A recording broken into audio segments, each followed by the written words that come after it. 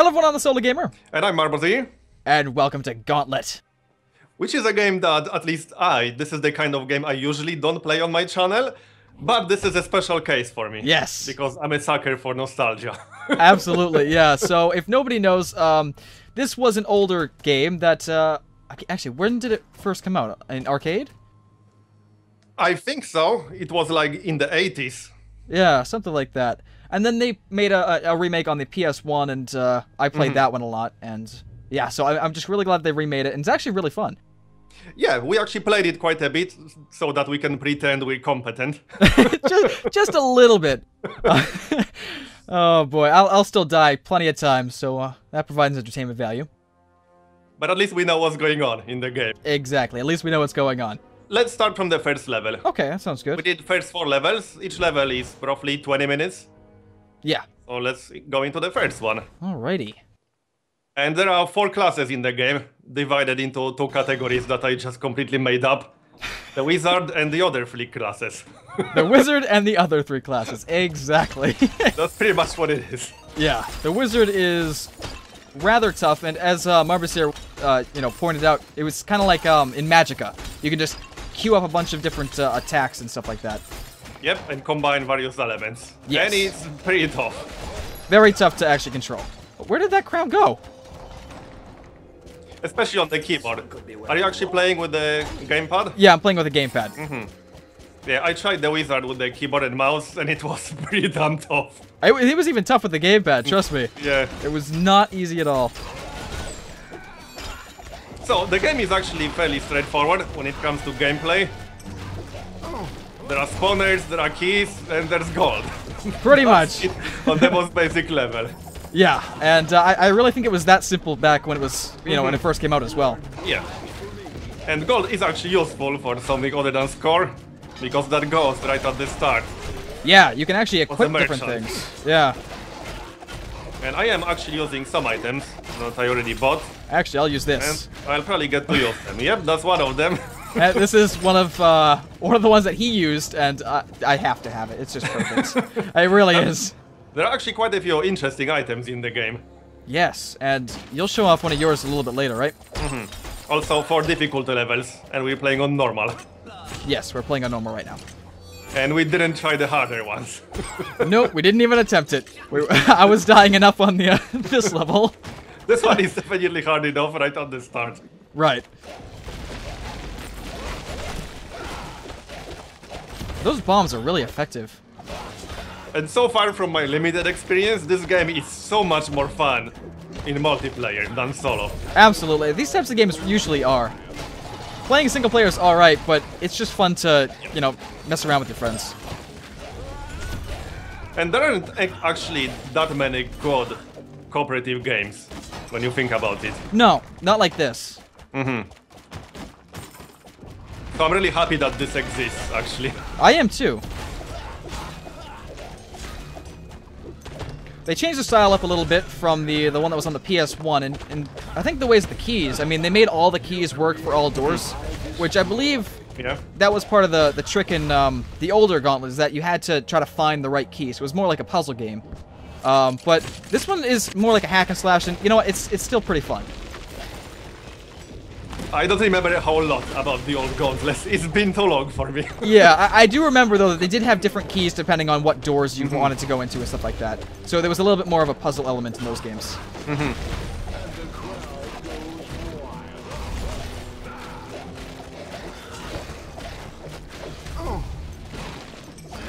Oh! Uh-oh. No, no, no. Oh, and this is something that's very easy to miss, the cracked wall. We are supposed to destroy that with Are they gonna respawn? Barrels. Oh, there we oh! If we get a barrel.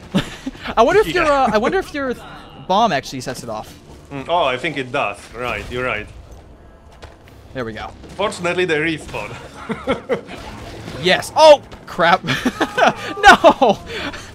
Also, it seems you can die as many times as you like in multiplayer, as long as at least one person is alive. Yeah, yeah. We don't know exactly if there's a level. We see something at the top right, but we don't exactly know what it is. Haven't yet figured that one out. Might be like team deaths or something, but we've only ever died, you know, together once. Yep. But we are close to dying more than that. Oh yeah, definitely. Especially when the ghost comes around. Oh yeah, that's the second part of every level.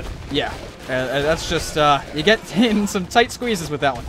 But I do have to say, they really nailed the pace of the game. They did. It's not too fast, not too slow, it's perfect. It really is. Now, I can't remember much about the pace in the older Gauntlets, but, yeah, I don't know if they were that fast or not. And the classes play very differently. I mostly played the warrior and the elf. Yeah, they really do. Like, I like the melee classes a little bit more than the range. It's a very, very different playthrough. I really like the dodging mechanic of the elf and the bomb. Yes. The bomb is really effective. Ooh, money. Warrior smashed the food into tiny pieces. Whoopsie. There we go. So these items that we can actually buy for gold give you special abilities. Yes. But you can't use them all the time. You actually have to find mana as you play. And you start with 0. Yeah. These are the little bottles on the bottom. In fact, there's one blue one in this room over here that we can see. So I can use one. Oh! There I go. And one thing I like is that when you resurrect in multiplayer, you don't resurrect where you died, but where your other team members are. Yeah, I think if you left off where you died, it would be a little bit, yeah, a little bit hard, especially on the ghost especially missions. on the part with the ghost. Yeah, exactly. Right, I'm going to use the gargoyle. It's actually an upgraded gargoyle. Oh, you did? And his projectiles explode when they hit the target. Well, obviously he didn't like explosions, because he died when that thing exploded next to him. Yeah.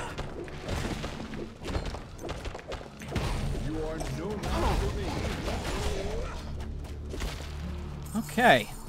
I have to say, I didn't try the higher difficulty levels, so I have no idea how much harder this is on the highest one. God, I couldn't even imagine. Definitely wouldn't be able to survive long.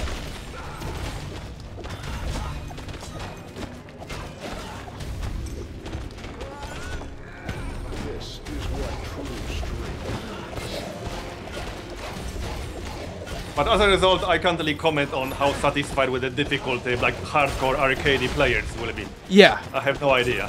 Because I'm not an arcade player. No, I'm not either. But I do like playing some of these games from time to time. Oh yeah, me too. I'm just not super competent at them. Neither am I. And I don't try to be. Yeah, me neither. Okay, so that's all done. Oh! I like how they kill each other with their explosions. Yeah, and the spikes actually kill the zombies, though. Yeah, which the is something spikes. we found out a little bit later. There we go. And some of the monsters stole your ability later. What's that? So some of the monsters stole your ability later. Oh, yeah. Rude. Which actually killed me once, because I thought that's you, and that was a monster using the whirlwind. Yeah, he walked right next to him thinking it was me. It was oh, boy. There's no friendly fire, though, so my bombs do not damage you. Yeah, thankfully. That would be more interesting. It would add a different element. In fact, there might be Maybe some they way should to on do higher it. difficulty level. Actually, I was just thinking they might have that on a higher difficulty level. Yep, and of course the magical tip, don't drink and drive from Gauntlet. Because that has so much relevance. Alright, so this is the second part where we'll get a ghost trying Yes. to kill us. In fact, it's coming right now. But he won't follow us constantly, he just spawns and despawns. Yeah, and if we go inside that blue, he will automatically kill us. So we really don't want to slow down for too long.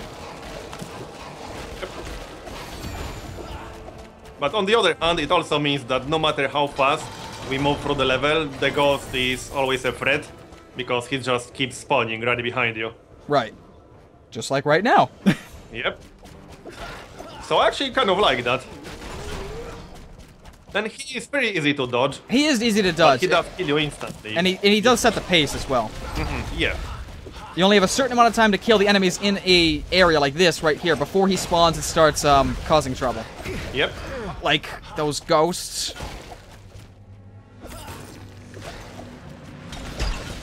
There we go. Ooh. Oh, no, no, no. Okay, there we go. Oh, we got a big guy over here. You shot him right in the head. Also, some of the upgrades have to be not only bought, but also unlocked by completing certain levels. Yes. I think it's just armor and weapons. Yeah, just armor and weapons, and it seems like it's really only a difficulty thing. Ooh. Yep. Gotta get that key. Come on. There we go. Got it. Oh, come on. So this is how we do it over in Elf Country. There we go. Okay.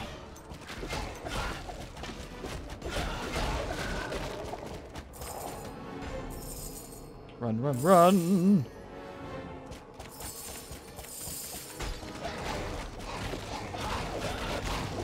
And one thing I really like is that every level seems to take roughly around 20 minutes or so. Yes. That's yeah. not too long, not too short. I really like that part. Yeah, because you can just, you know, say if you don't have a lot of time, you can still play a decent amount of the game in that time period. No, no, no, no! Oh boy, got stuck on the tombs. Lord, you're back. All right. There we go. And there is his gargoyle from that that demon thing. In fact, I don't even remember what the name of it was. He's impressed with me. Why isn't he impressed with me? I have the crown. Also, this level is definitely not representative of the game. It's more like an intro. We didn't get very far, but it definitely gets more hectic. Oh, yeah, it really does. We were stuck on one level, or we weren't really stuck, but it took a while because there were spawners everywhere. Yeah. And the zombies, or mummies, whatever these guys are, grew out of control.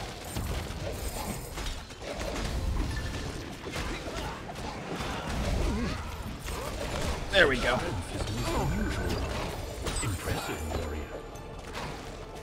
Now he's impressed with you. Yeah, there we go. Ooh. No, no, I don't have the key. Oh, you do. I don't. Do I? Yeah, I don't. Uh-oh. But we need one more, apparently. What? What, So did we miss one? Oh, there's one more. Oh, okay. I was gonna say. Sorry, no passage for you. You shall not pass. You shall not pass. Oh, we need the wizard for that one. Yep. I don't think I even want to play the wizard seriously. Yeah. No, I mean, much later. yeah, I mean, he does take some time to get used to. Yeah.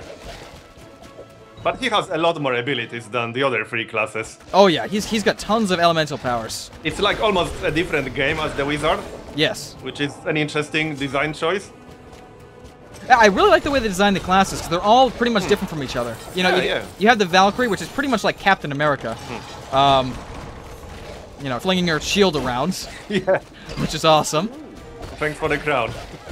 Oh. I'll get it back before the end of this.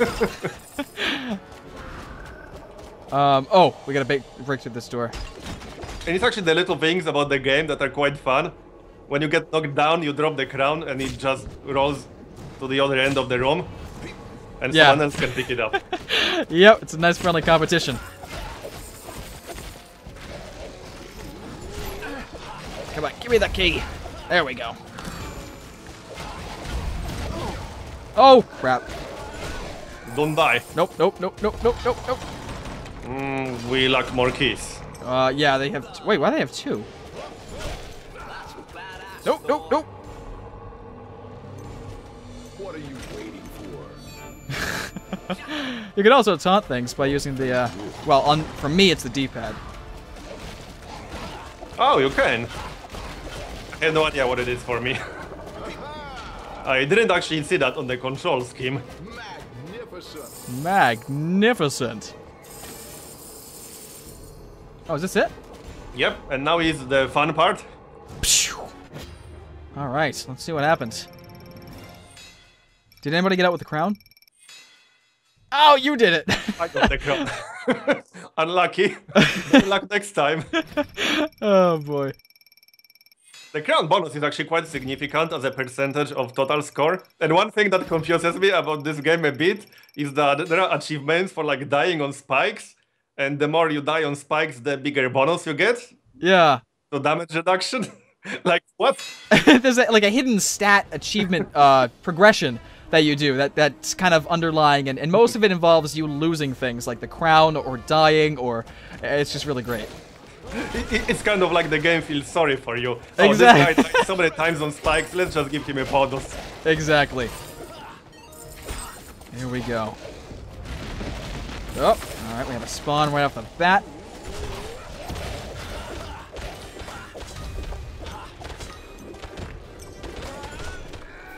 So this is how every major level works. First you get a normal kind of level that you have to go through, then you get the ghost trying to kill you, and then you get this area with the spawners. Yeah, you get like the arena type. Aha! Oh, is this the one that we got stuck on? Like there was just a huge amount of mummies around us? Yeah, I think so. Oh no! The crown! And while we didn't finish the final level of the first act, or whatever you want to call it, I assume there's a big boss at the end. Yeah. Because that just makes sense. And I think we saw him earlier. He didn't look very happy. Oh yeah, that guy. Yeah, that, oof. Yeah, that guy.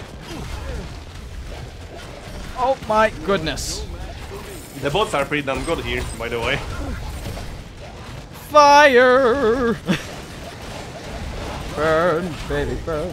Yeah, some items seem to be significantly better for some parts of the game than the others. Like that fire really takes out a bunch of them.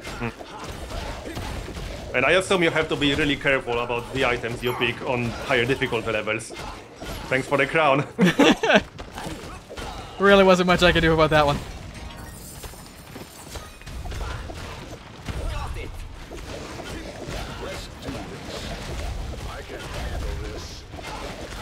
But this is definitely very satisfying. It is very satisfying. Oh, and I died. Uh-oh. Where's the crown? Give me the crown! Wait, where'd the crown go? You took the crown with you. Yep, seems like it. If you couldn't have it, nobody could. Maybe the monsters took it. Yeah, maybe did the most. Yeah, they might have. There are sometimes monsters with the crown. Yeah, I think that's how it. Yeah, I think that's how it spawns into the level. Is on one of these guys. All right, only one spawner left.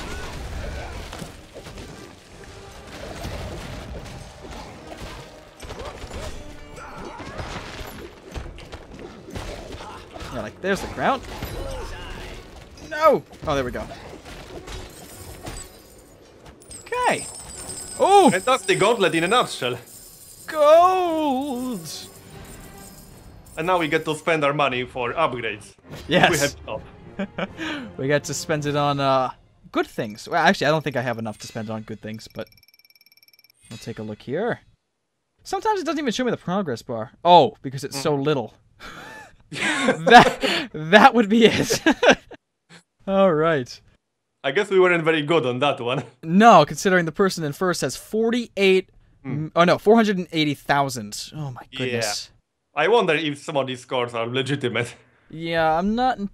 I mean, I think that on the spawner level they could kind of get away with it, but even still, 480,000 seems like a lot.